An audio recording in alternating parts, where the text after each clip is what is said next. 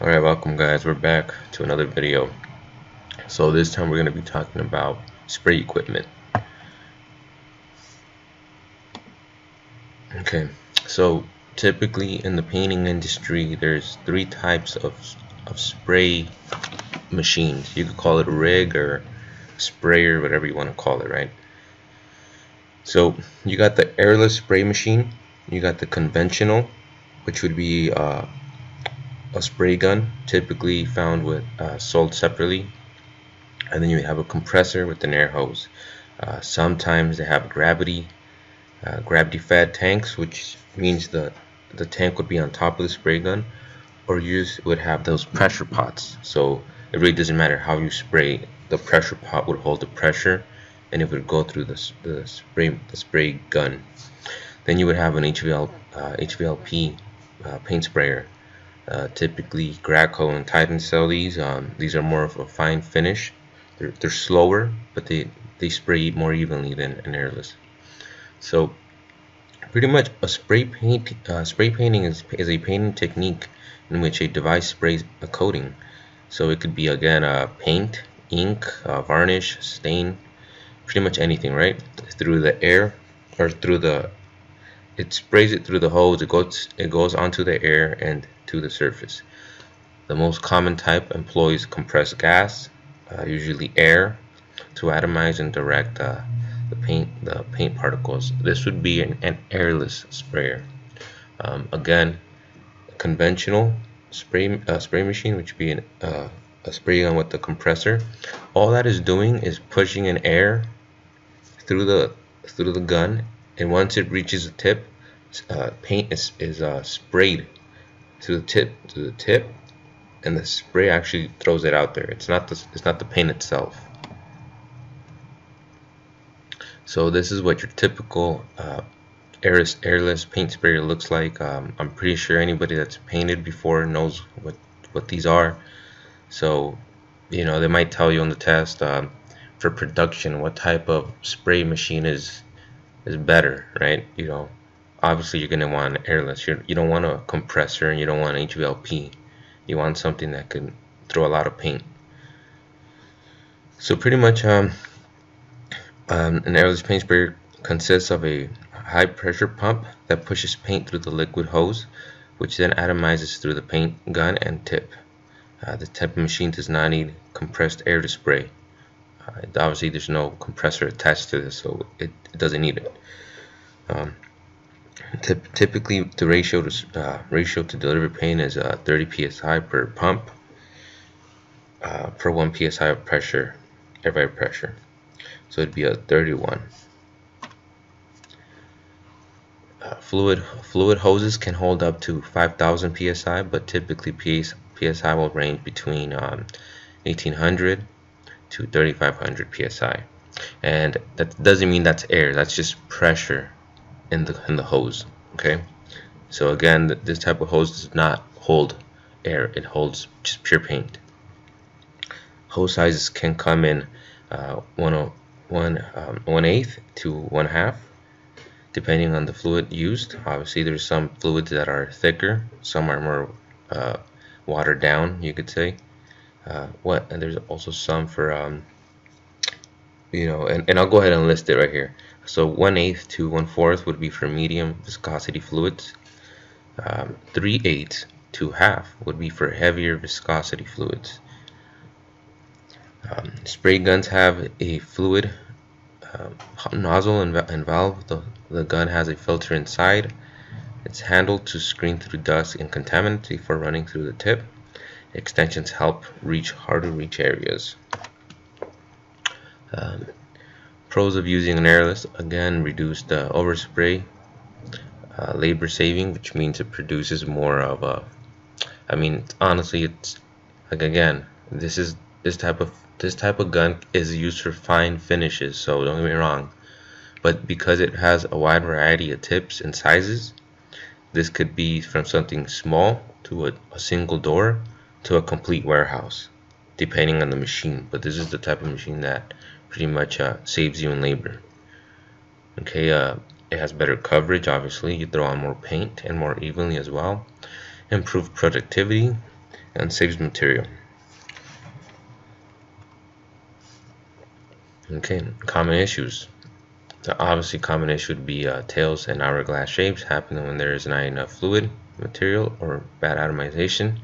This is through the tip. When the tips are messed up, this is typically what happens. Tails and hourglass, so the spray pattern is not even. You can fix this by increasing the pressure, thin the material, or get a larger tip size, clean the gun, filter, or tip. Another common issue would be heavy, distorted patterns. It means the tip is clogged. Clean the tip or get a new one.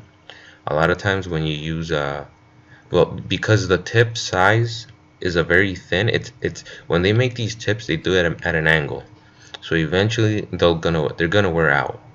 So there's certain times where you're able to clean it and give it an extra, a couple more days of spraying, but it'll eventually need to be replaced. Fluid spitting means there's air entering the system or the gun is dirty. Check for hose leaks or clean the gun. If not replace either one. Sometimes you think you wash your machine, but again, your spray gun, the actual gun, is dirty, or there's air entering pretty much the pump. So you have to know how to get rid of all these issues for you to make a quality run at your job. You don't want to stop midway. Rippling or uneven pattern means the fluid is not being delivered correctly, either by pressure dropping or a leak. To correct this, increase the air supply or raise the air supply or raise the air pressure. Look for leak change, tip size, clean the tip or gun and filter. Round patterns are caused by worn nozzle tips. The fluid is way too heavy for the tips opening. The way to fix this issue is by changing tips, thinning the material, or increasing air pressure. Okay, so we're going to talk about cleaning the machine. Typically, honestly, should be done right after the first your everyday use. So if you use it today, it should be cleaned today to avoid you want your gun to last. Honestly, it's a cost a lot to invest in one. You don't want to just be lazy and just let it go down the drain. Alright, remove pressure by turning it off and priming the side nozzle. This pretty much takes away the pump from working, and all it does is makes it pass through so that it starts cleaning itself. Remove the tip and filter from the gun, then clean those while it's still running through the water, the machine itself. Flush the material with water or solvent depending on the material. So if it's a water-based paint, you go ahead and use water. If it is a lacquer or maybe an oil finish, you're either going to get a paint thinner or a lacquer or an acetone, something that can clean that machine. And you never want to go ahead and use a water-based machine with an oil or lacquer spray based machine. Now that doesn't mean that machine can't spray any of them. It just means that once you use it with one, you need to stop using it with another one, because what will happen is you're going to get water buildup inside the machine, and once you add oil into it, you're going to start having issues, and vice versa. So if you use a machine for water, keep it with water. Use a machine with oil or lacquer, keep it with oil or lacquer. So you might need two machines, honestly. Okay. Clean up the pump. Every spray gun or spray rig, besides the spray gun itself, has a pump filter. You always want to clean that as well.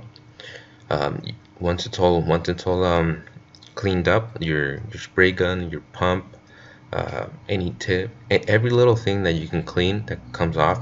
Once it's done, you go ahead and assemble it and you give it another flush just to verify there's water and it's clean. And again, if you're using some solvent or oil base, then you would use that. This would be your conventional spray gun / machine. This is typically used in auto spraying. It's used in paint and house painting as well. It's just not as common for production because, again, you could just look at this right here. you're not going to paint a whole house with this, right? So this is mainly for like a small door. Maybe you have some sort of furniture that you want it done, and you know you don't want to make a big mess by bringing in your airless. This is the type of thing you use this for, small things. So pretty much this consists of an air compressor connected to a paint tank or cup or spray gun, pretty much with the connected hoses to the air compressor. And if it's connected to a paint tank, then that would finally pretty much it's like a pressure pot. So the compressor would go to the paint tank, and then you would have another hose leading to your actual gun. Okay, and this is gravity fed, by the way, right here. If you look at this image, gravity fed, which means gravity plays a role in how it goes. And this is more of a pressure pot. Now there's pressure pots connected to the gun itself, and then there's one that has a hose right here, like this one, that would be connected to this. So you can maneuver this better than that, and that would actually be connected to the compressor itself. So pretty much the compressor provides the air and forces paint through the gun. And again, if you've pretty much seen one. If you're a painter, you've seen one at least once. Okay. With a conventional spray gun, paint is mixed at the cap. So again, it's actually air flows through the machine, through the gun. Paint hits the sides of it, and then the air will push it out. That's how this works. So this is why I'd say it's paint to mix at the cap. Suction feed guns use a vacuum by using compressed air to the paint through. Okay. Pressure fed guns do not produce a vacuum, and air pushes fluid by compressing air in the tank. Bleeder type guns have air running through it at all times. Non-bleeder type guns have a shutoff to control when to push air and fluid out. Pretty much the trigger controls it. Okay, so this right here, I wouldn't say it's important because you're not going to get tested on this, but it is good to know. They're not going to test you on this one, but if you're a painter, you should know. You should get a good idea of what this type of spray feed gun is. And this would be your HVLP spray machine. This is more of a fine finish, and I mean extremely fine finish.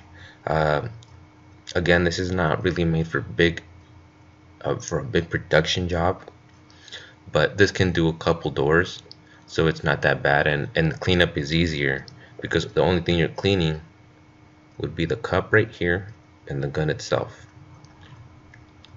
And that's pretty much about it. I mean, it's a very simple way to clean that machine. So pretty much this consists of a turbine or compressor connected to a hose, then to a spray gun. Some have a remote cup or a pressure feed tank. This would be a pressure feed tank right here. All this is it just makes it easier for you to maneuver this gun. So it comes by itself. So that way you don't have to have this tank right here connected to the gun, making you uncomfortable when you spray. And when they say turbine or compressor, they mean this. They don't actually mean a compressor. This is a turbine. This is better than a compressor because this is specifically made to have a constant supply of air running through it. So, or should I say pressure? An air compressor, obviously, it'll start to eventually run out of pressure, which means your spray pattern won't be good, and you also start running out of paint. Well, air itself, which means again you won't be able to spray. This right here makes it so that you have a constant supply of paint running through, and it won't stop, and it won't have any issues either. So this is I would prefer this over a compressor, but you know, these are the main types. So spray gun techniques. The recommended length to spray the area of a surface, and by the way, when I say we're talking about spray gun techniques, we're not talking about an HVLP. We're talking about all of them right here. The reason I didn't add too much into this HVLP It's because it has the same information as the previous two spray guns. There really is no difference other than what they actually are. So whenever you're going to spray an area, you always want to have a 6 to 10 inch uh, spray length, depending on the material. For example, you want to have so from the surface to your actual opening of your gun, that's how big you should have that distance, 6 inch to 10 inches. Just makes it so that you don't get that many sags. But the most common one would be 8 inches from the surface. So you want to hold the gun to the surface you're being sprayed at a 90-degree angle, which means directly in front of you, spraying. You want to have it as even as possible, and you don't want to cut it to a 45-degree or a 35, making you do sideways strokes. You always want to have it straight to your eyes, basically even. So whenever you're spraying, you always want to have a 50% overlap, so that you prevent streaks and you get an even coverage. Always have the gun even to the surface. Excuse me, as having it arched can cause 65% of material to be lost. Again, this is because the spray pattern goes to the side, so which means you get a bunch of overspray, never hitting the actual surface you want painted. Always test an area before spraying. If the gun has a setting for air or fluid, adjust that. If not, check the pump if it's airless. Again, if it's a compressor or if it's an HVLP, the settings are very adjustable. So you want to make sure you want the best pattern and the best air pressure that you want for your finish. If you have an airless, and if you actually go to the pump in the machine, they'll have a PSI range where you can change it to whatever PSI, which is pressure, whatever pressure you want to give you either a bigger stroke of paint so more air hits it, or maybe less air so you get more of a paint that's less forceful and it'll be maybe thicker. So you can always maneuver this, and you always want to test an area before actually hitting the surface you want painted, because once you hit that surface, I mean, you're either gonna have to clean it up or wait for it to dry. So you don't want to lose 4 hours, 6 hours of work on that. Always clean the material with what it's being used. Again, water or oil or solvent or any other thing that you're using, you always want to have that same thing as a cleanup that's meant for it to clean that up exactly. Never mix materials that are not incompatible. Obviously, again, you don't want to cause your machine to go broke in 1 week. Okay, tips and sizes. Every surface has a preferred tip. A small area requires a small tip, and a large area requires a large tip, especially with a large width. Small fan widths work better for small areas as it produces overspray. A large fan width works better for large areas as it will cover larger areas faster. Okay, a small orifice size like, and this is the tip reading. I'll go ahead and leave a picture for you guys to see all the different tip sizes. So a tip size of 0.009 to 0.013 work for light coatings like stains, lacquers, and varnishes. Large orifice sizes like 0.015 to 0.0019 work for heavier coatings like latex and oil-based enamels. This is what's recommended by the state. Again, if you have a better idea, obviously you've been in the trade, then you know how to work with different size orifice. This is just what the state recommends. So pretty much how to read a tip. It's a tip with a number of 4, and this is by an example, by the way, 421-310. I'm going to give you this as an example, okay? So 421 represents the manufacturer's number, typically the first 3 numbers. So this would be the manufacturer's number. Okay, the last 3 digit numbers would be 310. So that represents the width and spray pattern. So when the tip is 12 inches from the surface being sprayed. So pretty much the 3 and the 3 should be doubled to get the width. So a 310 would be a 6-inch width. The last two numbers represent the whole orifice, the hole or the orifice size in a 1 1/1000th of an inch. So a 310 has a width of 6 inches because you double the first number, and the last two numbers, the 10 would be 1/1000th of an inch. That's what it would be of a 1/1000th of an inch. Okay.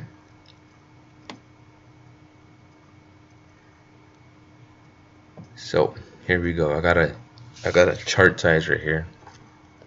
So again, if you look at the 311 right here in the top of the picture, confirm your sprayer can be used with the spray tip. Obviously, every spray gun as well has a different size, can handle a different type of tip. So if you go ahead and go for a Graco one, it'll tell you what type of materials you can spray, and this is your chart, what type of spray width you need for your project. But if you go to the actual type section material, the pamphlet, you can see what it's used for. So if you go to stain and sealer, you can start looking at 209 to 11, and this is in the 4 inches, by the way. So because it's a 2, it goes into a 4. Because it's 3, it goes into 6 inches as in width, and pretty much you go like that. But the point is, this is the different size. If you go to semi-transparent stains, you can start, and this is very thin, very thin, which is why it starts off at 209. And if you notice, the thicker it goes, the more you get into this. So if you go to semi-transparent, you still got a 211, and but you don't got a 209, so you start going up in sizes. Solid stain, same thing, 211, you start going up in sizes. Once you get to interior paints and primers, you don't go to any of these anymore. You go to 315. And for exteriors, likewise. Now, what we do, we like using a 310.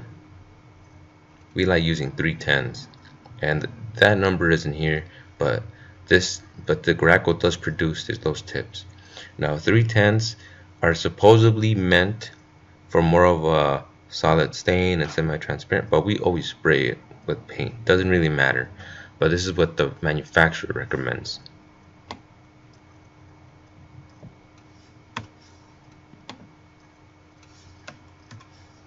Okay. So pretty much this is another chart right here so you guys can see. Okay, same fan width, different orifice size. The example below demonstrates the differences between tips with the same fan width but increases the orifice sizes. The larger the orifice, the more coating you apply using the same spray pattern and hand speed as you spray. So if you look at this, you get, these are all, this is 515, 519, and 520, 523. So this is how much spray paint you're getting. This right here. This is how much paint is being added. So these would be the last two tips, the orifice size of 1/1000 of an inch. So the bigger the last two digits, the more paint is applied. Now this number again is the size of the spray pattern, the width. So 5, it goes into 10 inches. Again, this, even though this is spraying more paint because the last two digits, again, it's still a 5. So it's still 10 inches, the width. If you go to 315, again, this is a pretty thick coating, so this is the coating right here. But because you use the 3, it's a 6-inch width. Now these last two digits are the same, but because this one has a larger width, you actually are using less paint than you would this, even though the orifice size is the same. And if you go to the last one right here, 7 and 15, you can see that the width is bigger than this. So which means the width size or the spray size is less.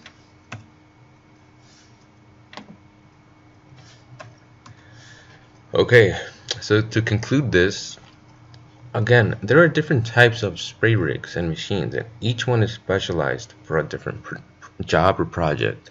Now, we are specifically talking about paint sprayers, or spray rigs, whatever you want to call it. But there's some that are meant for drywall topping, which would be the finish, the last coating of a level 5 finish. Your joint compound. Some are meant for glues, epoxies. I mean, this is a never-ending thing. There's a lot of tools out there. Again, I'm not going over all of them because that's not what the state requires you to know. The stuff I just showed you is pretty much everything they're gonna ask. Besides, what you're gonna get tested is on the tip size, what type of machine would be better for this project versus that. But they're not gonna go in detail about everything. I mean, the state obviously knows, not everybody knows everything, but it is a good idea to look at all my videos and try to memorize it. Write it down on your notebook if you don't want to go back online, right?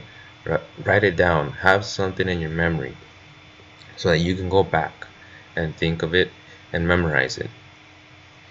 Alright, catch you guys later.